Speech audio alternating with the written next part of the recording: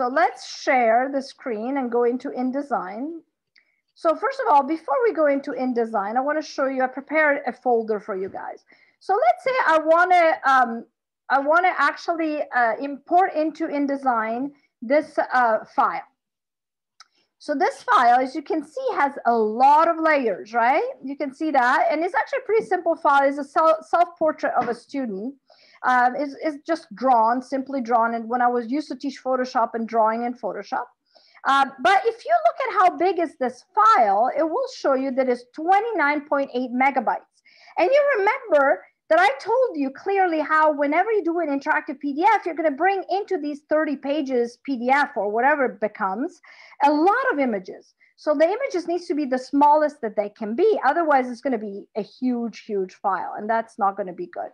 So what I suggest you do whenever you have an image like that is think about your InDesign document. Whenever you create an InDesign document, in fact, let's create it together. I wanted to show you, by the way, before we create one, how one looks like. So this is a brochure I did for the Plant Conservatory that was looking for artists to create their display for these beautiful greenhouses. Is a institute in campus that has these beautiful rare plants. So what happens here is you can see that I just created a series of pages. And you can see them right here. Right here, you can see that is my pages palette. So this was just to show you how a design document is going to look, right? But all these images, I actually went in and scaled them to be really small. So if I go in InDesign right now and start, for example, your document, you know, your portfolio, I'm going to do it slightly differently than what Nick tells you to do. I would go for web right here. When you go file new, I would choose the web option, because when you choose the print option and the, for example, letter, even if you say letter and landscape, when you do the print, it has this option that says facing pages. And what facing pages means, you probably have seen books and brochures. This is facing pages, is when you generally have a fold right in the middle and you have on both sides images, something that you would never need in an online document because there's no folding in online and on the screen, right? So what I generally do when I start anything interactive is I start from web. You can notice that the facing pages is gone now. And I generally choose a preset that is the standard, most common screen resolution, that is 1024 by 768 is the document. File new and choose web, you can choose any of these formats. Be aware that 640 by 480 is going to be too small because it's going to turn out really, really small if you want to fill the entire screen. 1024 by 768 would be great, or something a little bit, tiny bit smaller if you want to keep it a little bit smaller than the more common screen size. I'm going to choose this one, and I'm going to choose, for example, 10 pages. So all I did for now is in InDesign, file new, and I chose web, and I chose this format, and I'm going to say create. And here we are. Now notice these are the margins. Margins are not printable. They're just to guide you to stay kind of far away from the edges if you want to. Now notice in here, I actually went all the way to the edges. I completely ignored the margin. I'm hitting W right now. W makes it that you can see the working, you know, boxes, the frames, or you don't if you hit W again. And so you notice that here I completely ignored the margins. Now, by the way, this is a simple stroke that I simply give it at 11 points, and I give it this kind of straight hash line style. If I chose that Japanese dots, it would look like this. So just to let you know that sometimes you can achieve quite a bit with something very simple. So once you go in here, let's say you're ready to go and you want to bring in images. Now, if you bring in that file that I showed you earlier in Photoshop, this one, you're going to bring in 29 megabytes of data. So what I suggest you do instead is you go under image size, and you know, right now, you know, because we just created it in InDesign, that if you're doing a on-screen PDF, the maximum height that we just chose is 768 pixels. So right now you can see that this image is too big. is, first of all, we don't need 264 in resolution. 72 is fine, right? And now we start reasoning here. We start seeing that 745 is actually pretty good. So I'm going to say, okay. So another thing I can do is I can go and say layer, flatten image right here. And that will make all these layers will go away, and it will say, do you want to discard the hidden layer? Sure, no problem. Now I'm going to go and say file, save as, so I can leave the original alone. And I'm going to call it, I already tell you I did it in my prior class. I called it _S in my prior class. Let me call it underscore test, or actually 72 DPI or PPI. There we are, because that's a 72, right, in resolution. So I'm going to say save. So now I can totally close this file because I scaled it and I took care of it. By the way, you could have color corrected it and done all kind of other stuff if you needed. And I want to show you how big is this file. It's 527 KB from 29 megabytes. So let's insert both and see if there is any loss of quality, because you might tell me, hey, look, maybe the bigger file is better, you know, in quality. So let's do Command D. That allows you to bring in the files. And it's telling me it was saved in Photoshop with that. Say, okay, don't worry. It's telling me that there was something happening in Photoshop when this file was created. So this is the 29 megabytes one. I'm going to do the same thing with the one we just saved, that is 500K. So half the size of 1 megabyte. So let's look at them and tell me, guys, do you see a loss of quality? I would say no, I cannot see it. I absolutely cannot see it. Maybe a tiny bit if we zoomed in dramatically. Let me zoom in a whole lot.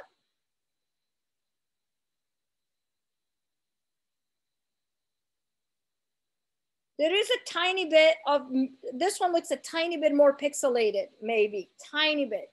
So I could kind of finagle with it to, you know, make it look, you know, instead of shrinking it so much, shrinking it a little bit less. But in the bigger picture, you're going to barely be able to see it. I mean, see the difference, to be honest. So be kind of aware that you can obviously play with it more, but just on the bare bones, simple, you know, lets me just remove the layers and make the resolution compatible with an online document, you can see that you can do a whole lot. By the way, if you had brought in the image as big and you needed to reduce the size and you realized it later, you can always go under Window Links right here, because every image in InDesign is going to be linked. And you can select that image and go in here and say Edit Original or Edit With and choose Photoshop. And edit that image in Photoshop, do everything we did earlier. And when you hit save, it will automatically save in InDesign. Now, obviously the problem is that you're changing the original. That's kind of can be a problem. That is why I suggest you do your sizing, color correcting, everything else prior to bringing it into InDesign. If you watch the videos from last week, you know that in InDesign, we have a container, a frame. You see, I'm just shrinking the frame and it becomes a cookie cutter for the image. Or Command Z, I can use the white arrow and select the image. And actually, if I move it, you can see I'm moving the image. Again, the frame becomes a cookie cutter. So if you want to somehow scale it a little bit smaller because you want a header above it that says Project 4 or whatever it needs to say, you can select it with the black arrow, choose Auto Fit, and then click and drag with the Shift click key, and so that it doesn't get deformed, and scale it to the size that you need it to be. So keep that in mind. You can obviously add some text. You can say, hey, look, I'm gonna, you know, go with my text box, click and drag, Command D, and I'm gonna actually go and browse. Actually, I could have typed text, or I could bring it in through Command D, that is file place, and browsing to a certain document. So right now it's telling me, do you want me to, in that document, do you want to make sure that I include the footnotes, end notes, table of contents, et cetera, et cetera. I'm going to say, okay. And as you can see, I just imported my document. Now, something weird happened though, that is pretty natural. If you look, now it says I have an error down here that I didn't before.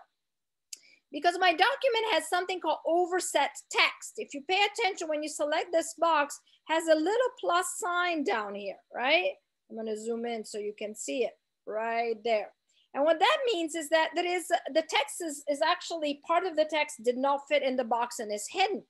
So by the way, if you see one error, there is actually a bad sign and you really want to fix it. If you have a very long document and you don't know where it is, InDesign is very sweet, because if you click on this arrow and choose pre-flight, you can go in, and even if it's closed, you can open it all up and click on the on here, and it shows you the page that has the problem. And how do you fix that problem? You go with, since what is necessary is that we move some of the content to a different page, so we're acting on the content, I need to use the white arrow. Remember, the black arrow has to do with the container, selects the container. The white arrow selects the content. So I'm going to click with the white arrow on this little plus, and it will load my cursor with that text, and then I click and drag, and all of a sudden you can see that there are no errors anymore. So you basically bring content into InDesign after you obviously prepared it, like you made this one smaller. And in this case, you can obviously go with your text tool, just like you did in Illustrator. You double click or triple click, by the way, allows you to select the whole line. If I have a paragraph, I actually quadruple click and it will select the entire paragraph.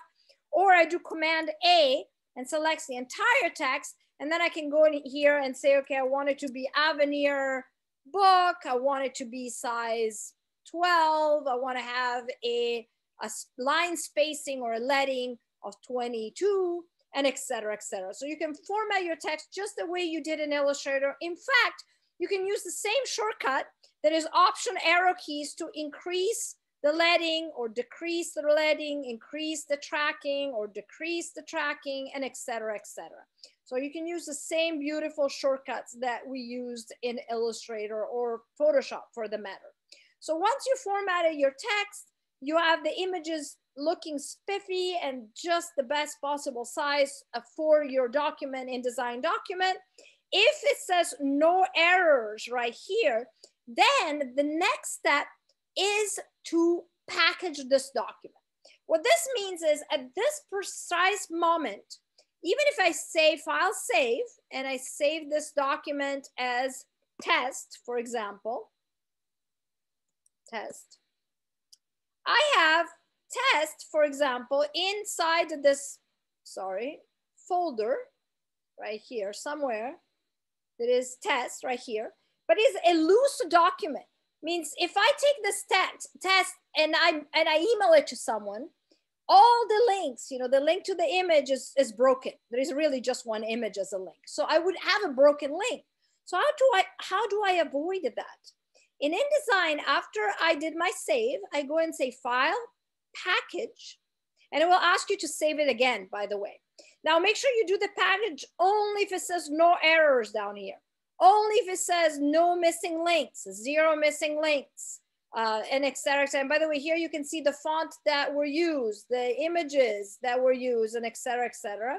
So here there is a bit of a summary. And when I say package, it will ask you to save it. So I'm gonna, and it's gonna tell you, how do I call it? And it generally calls it with the name of the file plus the word folder. So I encourage you to do that, to just leave it alone, whatever you want to do. You could say include PDF and it will make a PDF of this document, but it will make a PDF for print.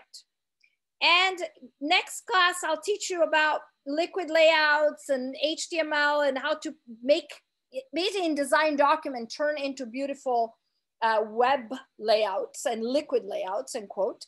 But for now, just leave the default alone and say package.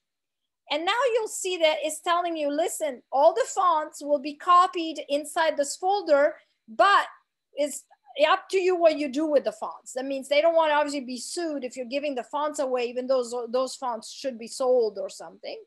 So you say, okay. And now when I go into that folder, instead of having my test loose like this, I can open up this beautiful folder and I find the test again with the links. Yeah, we have only one with the fonts. So you can see that now everything is nice and tight inside this folder. And you should always, at the end of the day, when you're done with the work, do the packaging and then start the following time you work on your project from this document, because you know everything is going to be in that beautiful little folder. And every time though, the more files you bring in, the more you will have to every time remember to package it, because otherwise you end up with broken link. So last piece of information is, okay, you did these 6 layouts. So let's say this is one of them and you need to turn it in. You want to go and say export. And at this point, to be honest, they're not probably interactive. They're just a design thing. So it doesn't matter if you do print or interactive, just leave it as print for now. It doesn't matter, because for the moment you're just turning in for the deadline of Sunday, you're just turning in these design layouts. You're not turning in anything that already has buttons and stuff. If it did, you obviously would want to say interactive, but it's up to you. Either one works. I'm going to stay with print right now because I know there's nothing in there that needs interactivity. So let's say you're going to call it layout cover. This is a cover page. And I'm going to call it option A, because I'm going to have an option A and option B, right? We have to have 2 options. And I'm going to say save. Sometimes what I do is I save it in the same folder. So everything is in one folder, but it's up to you.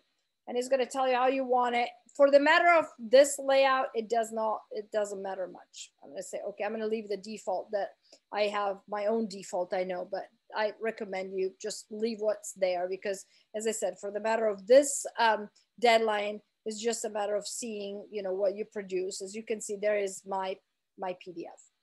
So that's what you need to do for a Sunday 6 times, and obviously with design work involved. Let me stop the sharing and stop the recording and ask if you have any questions.